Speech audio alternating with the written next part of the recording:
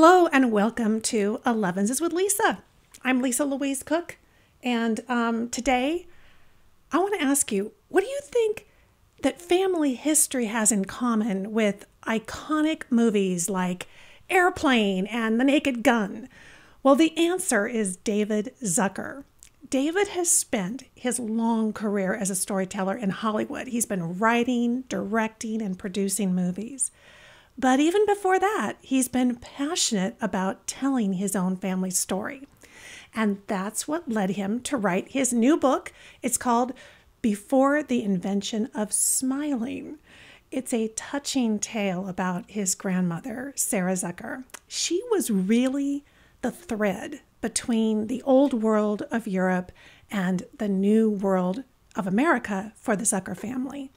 And today on Elevenses with Lisa, the one and only David Zucker is here to dish on what went on behind the scenes of his classic movies, and even more importantly, to share his journey of uncovering and telling his own family's story.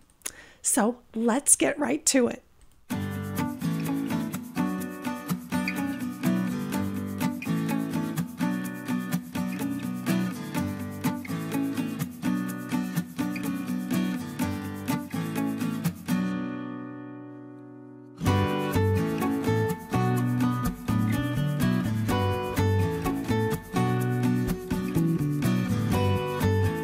All right. Well, okay. So welcome to the show, David Zucker. I'm so glad that you're here. I am glad to be here too, actually. Yes. Now, I have to tell you the first time I ever saw you, and it was at a girl's sleepover in 1974. What was I doing there? Well, I know. Actually, it was such a big deal. You had to stay up and you had to be awake for midnight special. Yeah, the Kentucky Fried Troop. Weren't you guys on Midnight Special? And you did this routine. That's right. We were Midnight Special. We left the Midwest about 1 year ago now to come out to L.A. and open our little theater. We drove together in Jerry's van. To pass time, we played fun games like this slide of Name the License Plate. Right. Yeah, we were as a performing group. And you just happened to be watching Midnight Special? Oh, every Friday night. We had our big sleepover. We made popcorn balls and watched Midnight Special. And they had musical groups, but then they had these wild and crazy guys who came out and did comedy. Yeah, and I think it was hosted by Wolfman Jack. Yes. I think. For a while, at least, yeah. Yeah. And now you did the troupe with Jerry, your brother, right? And Jim Abrams. And Jim Abrams. So has your career always been like a family affair? Yeah. Well, you know, Jerry and I started this Kentucky Fried Theater in Milwaukee and Madison. We had a theater that we built in the back of a bookstore in Madison, right near the campus. And our partner was Jim Abrams. And there was one other guy, Dick Chudnow, who left the group after a year. But he was also from our high school. We were all from Shorewood High School, first suburb north of Milwaukee. So yeah, it was kind of a family affair, and all the families knew each other. That's so cool. In fact, Jim's dad and my dad were business partners. It was they had a real estate company, Abrahams and Zucker. So these families and our sisters were best friends, college roommates. I mean, these families were close. And you're from Milwaukee, you're from Wisconsin, right? So good Midwestern values and families. And yeah, it was just, we right from that. And then we moved out to LA and, we got through it without, changing too much. And you guys all continued to work together, right? I mean, we continued to work together, and we're still working. We're actually working on a book about, it's called Surely You Can't Be Serious. And it'll be kind of the format of Before the Invention of Smiling, with a lot of photographs and an oral history. We're telling the story about how we started in 1971, and 8 years later, we did Airplane. That's amazing. And we're going to talk about that. We're talking about the book too, Before the Invention of Smiling, which I love your titles. I mean, holy cow. I had to stop myself from doing a Shirley joke to introduce myself, but Yeah. We all love that from Airplane. But, and I admit, I probably got 3/4 of the way of the book. And then I went, oh, I get what the title is now. It's those stoic faces that our families had forever. Well, the title was, I had a couple of other titles, something involving grandma. And then one of the titles was From Hinkovitz to Hollywood. And that was her little, her town. Hungry. And then, but it was bigger than that. I didn't want to make it about me. And that's another book. But a lot of the book, of course, is about, my journey. But I noted on one of the pictures in the book, which was of my grandfather when it looked like he was about 13, and his father. And they're just, looking into the camera and unsmiling. Right. And I realized that nobody smiled for pictures then. That was something invented in the 1940s, maybe it was, but. Well, and way back in the day when they first started, it took so long to take a photograph. Yes. You couldn't hold a smile that long. And then before that, for portraits, they had to sit for a long time for a portrait. Mm-hmm. And in many cases, they had bad teeth. So everybody's, closed mouth and that's fine. So the caption to that picture of my grandfather and his father was, I just put before the invention of smiling. And then I realized that should be the title of the book. Totally. It's perfect. And it encompasses everybody. Right. Mm-hmm. And you put a lot of photos in there. Now, in case anybody doesn't recognize the name, I have to say, of course, you are the director, producer, writer of iconic comedies like Airplane and the Naked Gun movies. And I just saw that, didn't Airplane just have like a 40th anniversary? Yes, we're in the 40th anniversary this year. In 40 years? Yeah, time went quickly. Yeah. And what happened was that, the movie has really, it's lasted, and it's still funny. That's what's, I think, kind of unique about it. It does have a timeless quality to it, which is great. It's just. I think the only thing that dates it is the fact that you can't go past security now. If you're saying goodbye to somebody on the tarmac, you can't do that anymore. That's it. That's right. Yeah. That's awesome. So a lot of things have changed. And in the airplane, the luggage racks are open. And I guess yes, they were open. They didn't have. Can you imagine turbulence and they all just go flying? That would have been insane. And the smoking and non-smoking sections, which seems ludicrous now. It's funny. I'm a huge old movie buff, and I was watching Dana Andrews, one of my favorite actors, and he was in a movie called 0 Hour. And I was thinking, this is Airplane before Airplane. Did that movie influence you at all? Completely. Really? We got the idea because we would watch late night movies. This was in the mid 70s for our Kentucky Fried Theater show, which we had on Pico Boulevard here in West LA. And we would leave on our old reel-to-reel videotape deck overnight and record the old movies. That's when they played them. Well, pardon me? That's when they played them. Yeah. Yeah. Oh, and our goal was to record the commercials, and we would do commercial spoofs on stage where we had a video monitor on stage. Anyway, so one morning we cleared off the machine and it was 0 Hour. And so instead of, concentrating on the commercials at all, we said, this movie is awesome. The first thought, we used to redub things, and, we put our own, jokes in the overdubbed but they were so serious.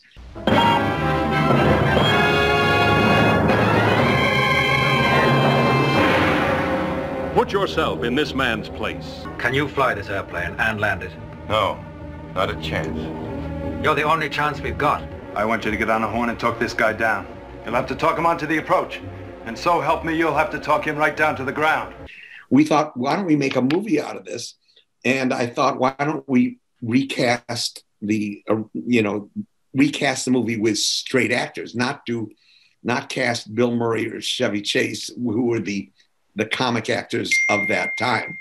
But we'll recast the movie and do it as a serious movie. But and it's wild. You made comedies without comedians. Yeah, really. Well, that made it difficult to pitch the thing to the studio. Every studio turned it down, and one executive who was, I guess, insane or just thought out of the box. Our whole career hung on one guy, and his name was Michael Eisner, who was the president of Paramount at the time. And he said, yeah, this is good. I like this. Let's make it. So, it's like, and 9 other executives who turned it down. And that made huge amount of money for them. Oh, my yeah. Well, the budget was like $3.2 million. Tiny. Which was now in my later movies, it was the catering budget, but this thing, it made its money back the first weekend, and it made 80 million just in the US and Canada alone. And then international, it made another 80 million. So we actually made money out of it because the studio couldn't hide it fast enough. And that was way back then. I mean, that's amazing today. Now I of course had to rewatch Airplane again, which who could get tired of rewatching Airplane? Yeah. And my daughter was staying here. She had a really bad accident, an ATV accident. So she's had a broken pelvis and she's been in a wheelchair. So we watched Airplane, we watched Naked Gun. And great. I thought I was going to have to turn Naked Gun off as O.J. Simpson's going down the stairs in a wheelchair, and she's laughing so hard. She's like, this is killing me. It's going to be painful. Yeah. It was so painful. Good. That was hysterical movies. What I noticed about Airplane, and of course, there's a lot of humor in your book as well. We're definitely going into that. But I had to ask you, because the first 30 minutes of Airplane, you pummel the audience with laughs. I mean, was that on purpose? I started timing. It was like contractions. Is there a joke every 20 seconds? It was crazy. There probably is, because that came from, we did 5 years on stage where we were the performers, and we did sketches, and we didn't want to be up there while the audience wasn't laughing. So everything had to be a joke or a setup to the joke. So it went, setup, joke, laugh. And then we do another setup, joke, laugh. And it was a rhythm. And then to us, it wasn't, hey, this is going to be a great idea. We're going to do this pace in a movie. This is what we did. And it was only when the reviews came out and everything that's written about it is, oh my God, there's this incredible pace of jokes. And we created a whole genre or something. Right. It was a lot of firsts, and nobody had ever thought to do jokes in the ending credits. And we never took things seriously, and we never stopped making jokes. It wasn't like, okay, the movie's over and now we're going to do credits. No, we had to keep going. And nobody probably ever thought of putting Leslie Nielsen in a comedy. I mean, we all adore him. How did that happen? Well, the concept of the movie was to not cast, Harvey Korman or Dom DeLuise, who were at the time. Those were the guys in movies, Mel Brooks, And so Robert Stack was the only one who was our first choice. The others, there were other people in line. When we got to Leslie, which was the fourth one after Stack, Bridges, and Graves, Leslie, 4 other actors had turned down the role. And so we went to our casting director at Paramount, and we said, how about let's get this guy who was the captain of the Poseidon, and he was in Forbidden Planet. We didn't even know his name, but there's that guy. I mean, nobody knew his name. And his name was Leslie Nielsen. And the casting director, who was already frustrated at having to cast, his name was going to go as casting Robert Stack, Lloyd Bridges, and Peter Graves in a comedy. He's coming in too fast. Watch your speed. He's coming right at us. Ah! Coming in too hot. He thought it was the end of his career. So he said, he had just exploded. He said, Leslie Nielsen? Leslie Nielsen is the guy you cast the night before. And we were 3 weeks away from starting production. So, but he you know, when the movie came out, he was very proud of it. Oh, I bet. And he just practically stole it. I mean, he was amazing. Can you fly this plane and land it? Surely you can't be serious. I am serious. And don't call me Shirley. Yeah, Love him. Leslie emerged as the guy because and in the first, like the table read, he was putting a little spin on it. There's nobody had ever done this before, doing a comedy with an absolute straight face. And I mentioned that in the book because, you know, my dad would tell he would say hilarious things. He didn't tell a joke, didn't know any jokes, but he would say hilarious things with a straight face. And there's one picture of me with my grandfather and my father, and my dad and I are wearing bow ties. And to match us, my grandfather he made his necktie into a ridiculous bow tie that came out to here and just posed, you know, straight faced, you know, just. I saw that picture and I thought, first of all, where did this guy get this bow tie that's like this? But he was doing the Leslie Nielsen, you know. He was doing Leslie Nielsen. So I had this experience, you know, in our family of, you know, people were funny, but didn't go ha ha ha. You know, they weren't putting any spin on it. But what I was saying in the first table read, Leslie was putting something on it, and we said, "No, we want you to do it like this guy did it." And we gave him a tape of the video of 0 Hour, and there was the doctor character in that, and so he came back and he had it 100%. He did it, and Stack was great too. They were all great. They all got it. They're good to work with. Yeah, they're good to work with. Lloyd Bridges. Wow. Yeah, Lloyd at first in the table read and in the rehearsals was trying to make sense of his dialogue. He wanted to say, my character would say this. Said, there is no character. You're just, you know, you're just the scenery. And Stack said, just keep talking, Lloyd. Nobody's listening to us. You know, spears are going to the wall and watermelons are falling. Just keep talking. So, and Lloyd was great in Airplane. And then he also did the Hot Shots movie where he was fabulous. Yeah. So these guys enjoyed doing this kind of thing. Was there anybody who just went, oh my gosh, I need to go home and take a vacation? No, they were all, once they signed on, they trusted us. Yeah. And even though we were first-time directors, you know, they're actors. And I really I love actors. And, you know, I've never had a bad experience with any actor. It's always been, they're great. And everybody wanted to be good. And Stack, who was like so straight in like the Untouchables and all his movies, his thing where he wanted to do more jokes. He said, please put in more jokes. And so we did.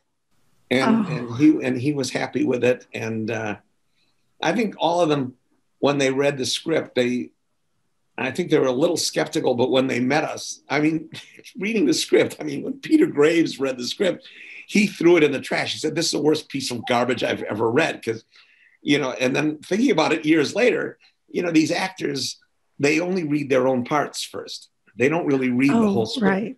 And so, you know, Peter Graves' part, he appeared to be playing a pedophile.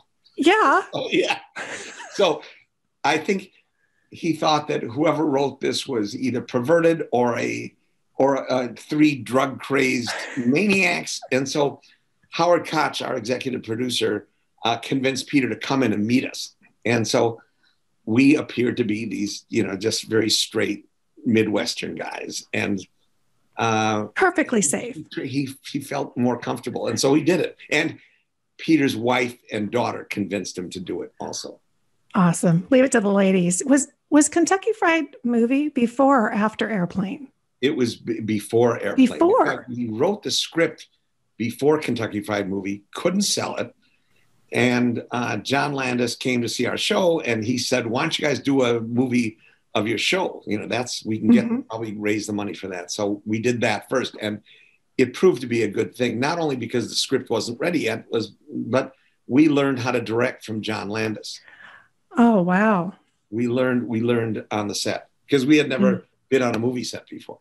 Oh my gosh. And this is all going to be part of the ZAZ book, which I'm fantastic. Yeah. Now I'm thinking about, you were saying the family and humor in the family. And I remember when we were watching Naked Gun, I looked at my daughter, I said, who's that actress? And it's the secretary, Ricardo Montalban, and she comes out, and then she ends up being the robot with the gun, and she's so straight. And there was something about her that just jumped off the screen at me. Oh, really? So then I'm reading your book. Tell everybody who this woman is. This was my mom. Your mom. And Mom was she was an actress. She appeared in stage productions and repertory theater in Milwaukee. And, she kind of gave that up to raise us. And so what do? We turn it around, and she ended up, she was in 17 movies. That many? Wow. Yeah, it was. And my sister was too. Yeah. She was, your mom was also the lipstick lady on Airplane. Am I right? So she's trying so once we watched that, I recognized her. Yeah. Yeah. What? And she was in basketball as the recovery nurse, and she was in Naked Gun too. And and also I did a movie called My Boss's Daughter, which is possibly one of my mom's best scenes. And it was, the movie didn't do too well, but that scene was so good, the one that she was in, and it shows how great of a comic actor Ashton Kutcher is. Yeah, he's incredible. He's not just a piece of fluff somewhere. He really had a lot of talent, and I've been fortunate to work with a lot of actors who had a lot of comic talent, like Charlie Sheen, Leslie, of course.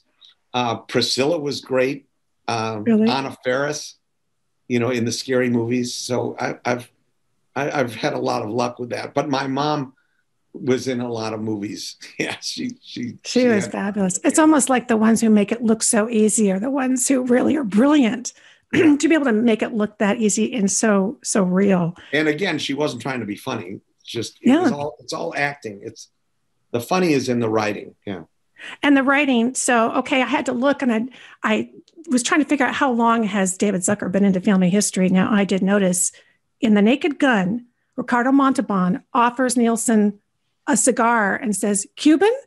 And the first family history joke that I spot comes in, no, Dutch Irish. Yes, Dutch Irish. You probably, and he said, I think you're probably thrown off by the puffy sleeves. That's, and those jokes, a lot of those jokes were written by the wonderfully talented Pat Proft, who is my writing partner. Fantastic. Were you involved in the writing of all of them? Pardon me? Were you involved in the writing of all the movies? Or oh yeah, with all of them. Okay. Yeah, I don't know if I was credited on all of them, but I was always involved in the writing. I think the Naked Guns. Yeah, I was. Yeah, I'm credited as one of the writers. Yeah, you have to write. Yeah, and then you never stop writing because you're also kind of writing on set. Although there's no ad-libbing because it's all set stuff. But because the gags got to work. It reminds me a lot of, I'm a huge silent film buff, and I think about the gags they constructed. I mean, sometimes they were doing it just on the fly. When they turn the camera on, they see what happens, but you could see a construction there, and you guys, it was just brilliant because it's so seamless. Well, yeah, it's all the really heavy lifting is done in the writing. And, Pat and I would spend, 8 months just writing the script before we even got on the set. And then, once you're on the set, it's mainly problem solving. Because, you've done the casting and you've done the wardrobe and all this stuff is in pre-production. And so once you get it on the set, up on, get the scene, we call it, you get the scene up on its feet, then you have to figure out why it's not working. And I just count down, I have a checklist, just maybe a speech is too long, you start cutting words, or the actor has to pick up the pace. Sometimes it's too slow because there's a definite rhythm in comedy that you have to do. Absolutely. Well, so there's this little bit of theme. We see family history kind of slipping into the movies, and you got family working with you and friends and people who are interrelated. And have you always been interested in your family history? I have. I have an interest in history, just history. Okay. And so that's why I say in the book, I was just enthralled with the whole Davy Crockett thing when that happened. Walt Disney, Davy Crockett. And so I asked my dad, I've tried to figure out a way, maybe we're related to Davy Crockett, but I would sit and listen to my grandmother, who, as I explain in the book, she was one of 8 brothers and sisters who all came from Hungary in the first decade of the 1900s. And she was when they came to America, she was the only one of the 8 who talked about it. Nobody else, her younger brother and sister were too young to really remember anything.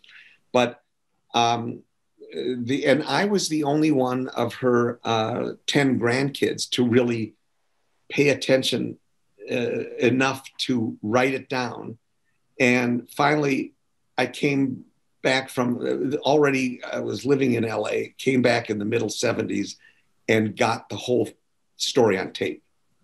And yes. And that really struck me, David, because I'm reading this and I'm thinking of all the genealogists I've met as I've traveled the world talking about genealogy. And the biggest regret I hear from people is, I could kick myself. I never sat down. I never interviewed anybody. And not only did you sit down and talk with her, I guess she was well into her 80s, but you put the recorder on.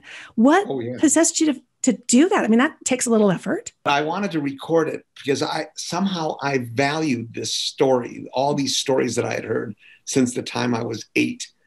And I wanted to record it. And so, but it was only like 20 years later that I had a transcript made. And when I had my own kids, I wanted to put it in a book form that they could consume. And they were like 3 and 6 at the time. So I did it in the form of a children's book and not using her words, not using her transcript. It was a third person narration. Oh. But now that's not what this is. I mean, it looks like you went back. I had an artist draw the pictures. Again, that was from the idea of a children's book. You want pictures. And I also put, the photographs in, and the story ended with her, the story ends when they get to America. They arrive in Milwaukee. And so it was unsatisfied to me. And so in my movie director, writer guise, I need to have a satisfying ending. So I gave it to my sister and my cousin Debbie, and I didn't. They thought it was great, but I was not satisfied with it, and so there it went back in the drawer for another 10 years. And so now the kids are, and this was a couple of years ago. I picked it up again and I read the transcript. And I thought, this is fascinating. That was it. To hear it from her, in her words. And then you get to know my grandmother. And so, you fall in love with your grandmother. I have to tell you, I fell in love with Sarah Zucker, and I could see why you loved her. And she just loved life and she loved people. She was wonderful. Oh, I'm so glad to hear you say that from a non-Zucker family person. Absolutely. I wanted to just put it there the way she said it, and have her tell the story. And then her story goes until, it goes through the first 2 chapters. I think it's her transcript.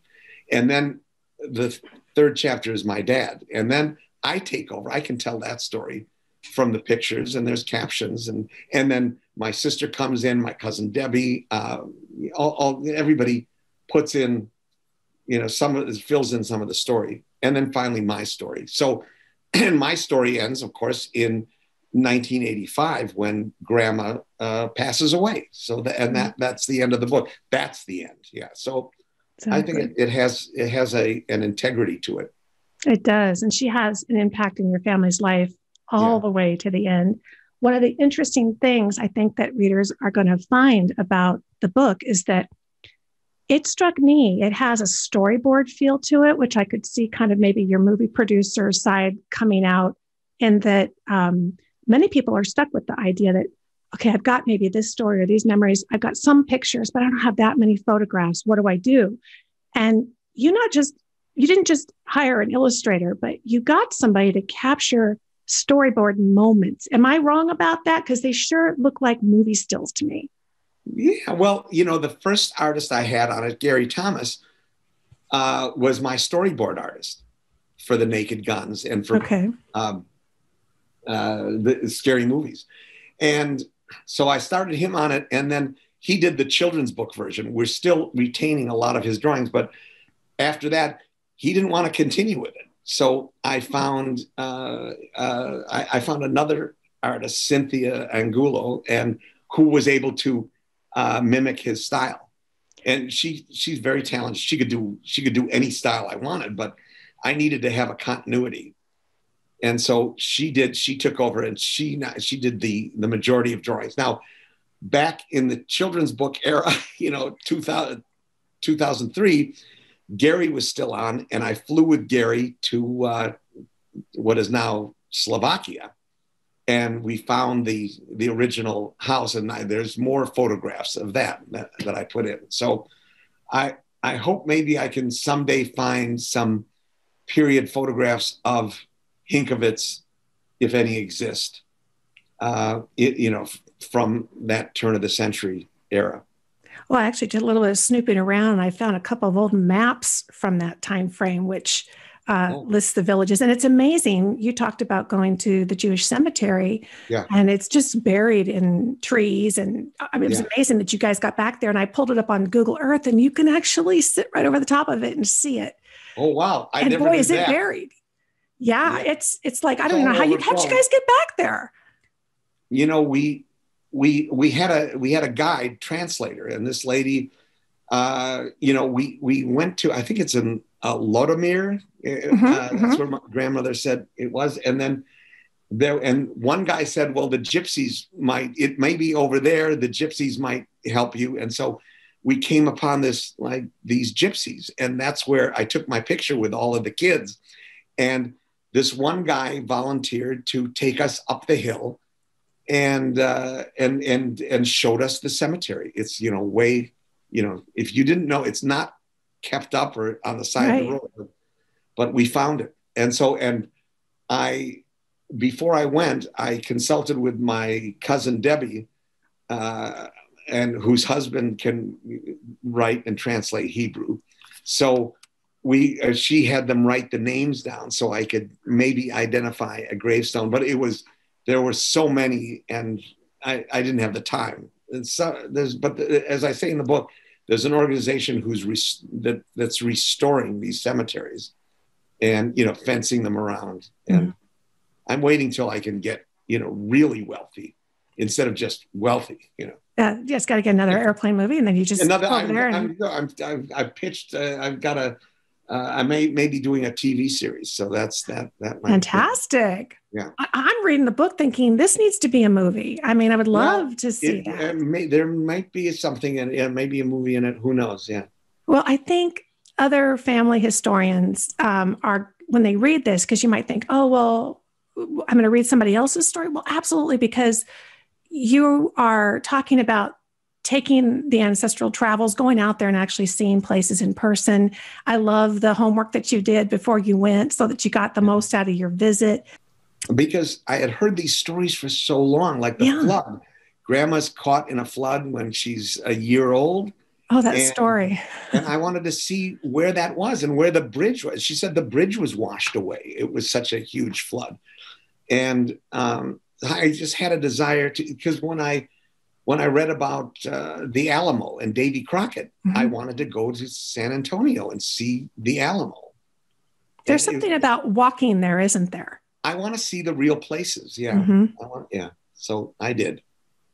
And I was thinking too, that you have something really precious for all the rest of us, which is you have a firsthand account from Sarah about that process of coming through Ellis Island. And I had a great-grandmother and grandfather who came through in 1910, but I don't have a lot of details. Nobody sat down and talked to them about it. And I'm listening to Sarah talk about what it was like on the ship. What was it like coming through? Yeah. Where did you get the train? Those were amazing. So you've really captured the really the story for so many Americans. Yeah, and all that would have been lost. And then Yes. I have some of the actual, like I have the trunk that she brought over. I was so jealous. And so I put it, and she didn't talk about the trunk to me, but my Aunt Eve Joan said, this is a trunk that Grandma Sarah said that they brought over from Europe. And so I put that in the drawing. I was sure to put that. He's loading the trunk onto the drawing. And also I want my kids to know the importance of these things and the candlesticks and the stories behind them, because the only thing we have from Hinkovitz are those candlesticks and the trunk. So those are amazing. And I love that you used them as just another element to tell the story. And what you really did was you just tied all the generations together. I love that, like was it a watering can that sits on your shelf today? Yeah. And I investigated that. That was my mom used that copper watering can for, 20 years while I was there. And it had been left there by my grandmother, who had lived in the house before we did.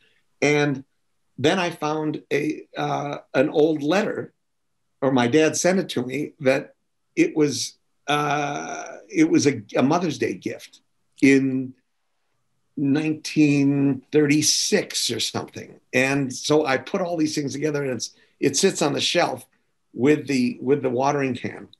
And so these objects have meaning for me. And then the other thing I've done is, I think it's an original concept, which I call a photo loom, that any object in a picture has added value. So you haven't, and I didn't even include all the things that I have done with that, because I take objects from a picture, like from my mom in 1950 standing in front of a table.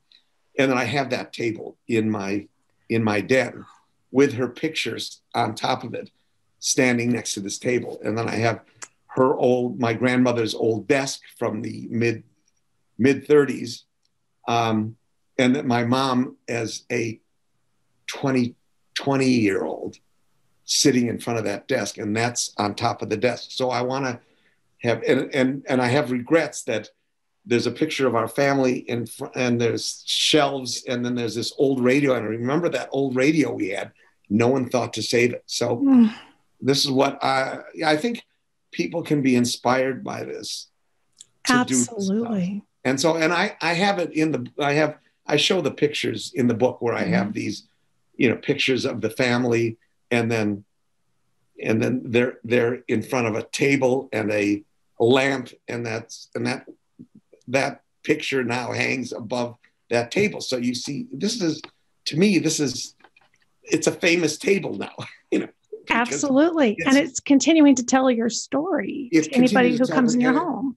And it connects me with the family. And I want my kids to be connected with that and to value that.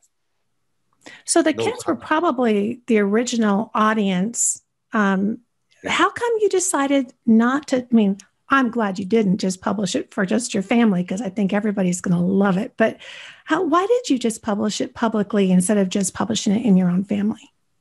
My thinking is that if something is interesting to me, it will be interesting to other people. And I read the book and I love it. I want to share it with people. And I think that people who I know who have read it, I mean, everybody says, gee, I wish I had talked to my grandmother. I wish everybody. So let's, get this out and have people do it. I mean, I think it's going to really be inspiring.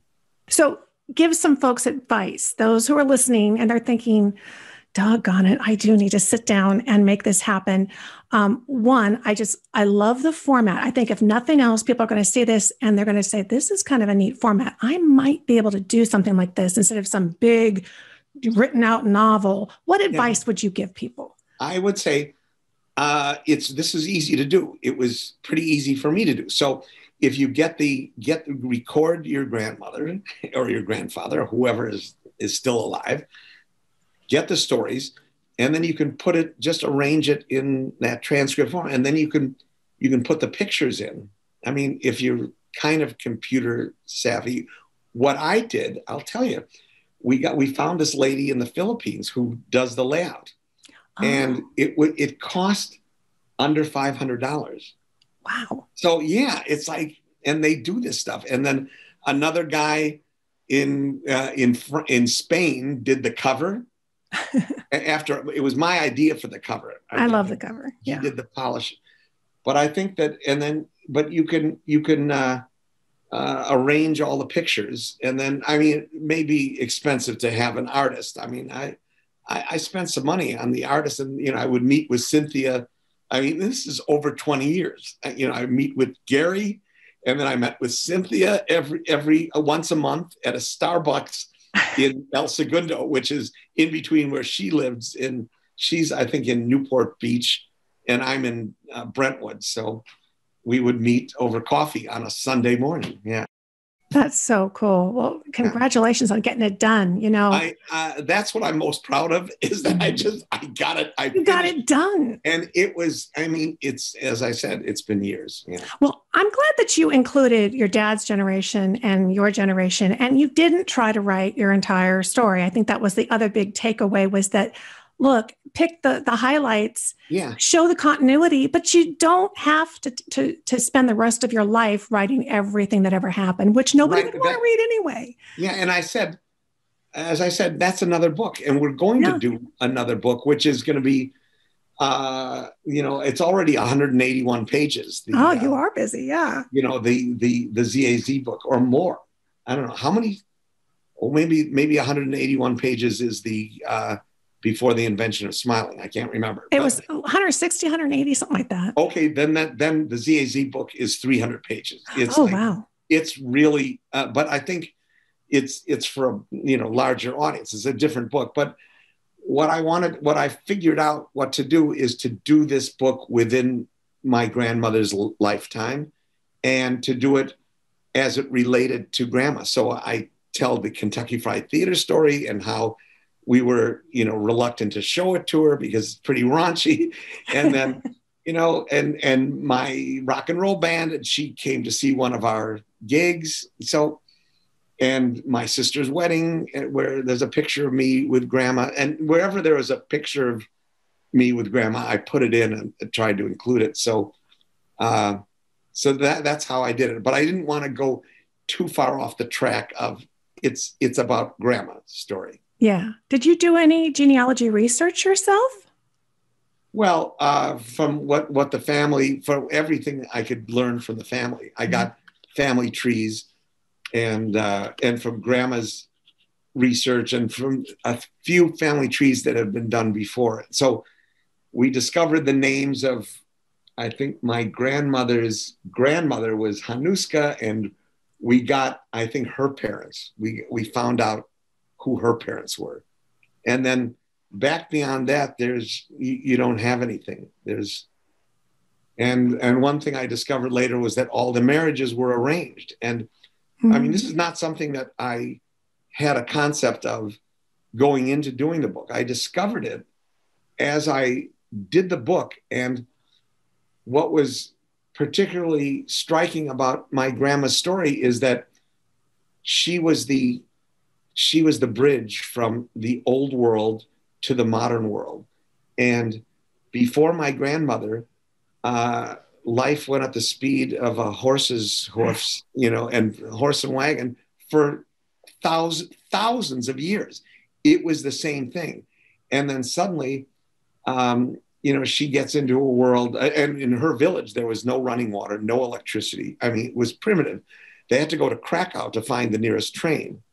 And I'm sure there were telephones in Krakow and more modern things, but there were no airplanes. And I say, you know, when she got to Ellis Island and saw the Statue of Liberty, a month later, there was a Wright brothers plane flying around and attracted 1 million New Yorkers to see this. So I had no idea of, you know, what context that when she came to America, where things were. So she was, and her lifetime spanned the Wright brothers flying around the Statue of Liberty to the moon landing, you know, and beyond that. So I don't know if there were probably computers in in 1985. But Yeah. her lifestyle really, but what I was saying mainly was that she was the first modern, I mean, her parents lived the same way, never learned English, and lived the same way as they had lived for thousands of years. And Sarah didn't want an arranged marriage. She didn't want to be Orthodox Jewish. She wanted to be, they became Reform, which was started in Germany in 1948, and, you know, it was just, everything was modern, and she didn't want, the women had to shave their heads once they got married. Like, it's crazy. There's some craziness about it. But I grew up because, you know, in Reform Judaism, which is much more like being a Presbyterian, you know, you sit in, it's almost like sitting in pews, and there's a choir, and they didn't have this in Orthodox. You know, they didn't have, this was all a change. And so I didn't have perspective on that, didn't know that until I did this book. And so it's kind of, I do talk about this in the introduction of the book, that everything changed once my grandmother came to America. It did. She was exceptional. It sounded like her mother was really exceptional, and she was very esteemed in her village. And her grandmother. Her grandmother. I didn't know. I never met, of course, her mother, but you know, her mother was more, you know, not a big personality, but her grandmother. The grandmother was more like, it skipped a generation, and then Sarah was, among her 8 brothers and sisters, Sarah was the straw that stirred the drink. And, you know, she, you know, and so I can see where I get whatever. And Jerry and I got our adventure because Grandma wanted to come to America, and her mother wouldn't leave. And she had to convince her mother. And that's a lot of the drama in the book is, you know, trying to convince her mother. Her mother was very conservative and was afraid that they wouldn't keep kosher when they came to America. And Grandma promised her that she would keep kosher and shave her head. It's crazy. You know, of course, at the wedding, and I still have the wedding invitations, and I have pictures. There's photographs of her wedding, but I do and then in a drawing, I have her mother saying to Sarah, basically, you're off the hook. You don't have. I get it. It's America. Well, she was exceptional. She came to a pretty exceptional country that just took off from 1900 to today. Yeah. And here you are out there making a mark for yourself in a long. Right. It's an incredible, from when you think of my grandmother's mother, you know, the life that they led, and her grandmother. And then Jerry and I are Hollywood movie directors. It's like, it is kind of a crazy story, but, you know, but through it all, of course, I still feel this attachment to the family, and I want my kids to have that too. Well, and you've given it to all the rest of us as well, and I can't recommend it enough. I really did love the book. It's before the invention of smiling, and we're going to have information below this video where everybody can get to it, and in the podcast show notes. And David, I can't wait to hear more about whatever the TV series is. You've got to keep producing. I can tell you've got a lot more to come, don't you? I've got my hero is Clint Eastwood, who's still directing at 92. So, and I'm just a young guy. So yeah. You got years to go and things to produce. We'll look forward to it. I'm 42. So yeah. Awesome. Hey, David, thank you so much. It's been such a pleasure talking with you today. You have been great. I love, it's a subject that I like, so it's great. And have a great week and year too. Thank you. I'm sure I'll be back with you for something else. So please do. I'm sure you've got other family stories to tell. Yeah, of course. I'm inviting myself back on your podcast. Okay, it's recorded, so it has to happen now. Great. All right. Thank you, David. Sure. Bye-bye. Bye.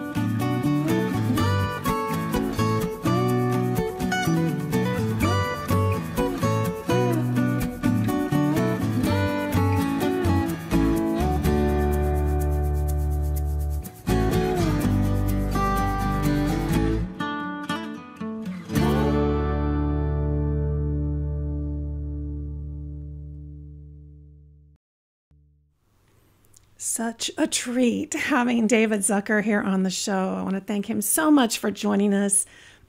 And he's a lot like us, isn't he? He's just passionate about his family. He's made the trips.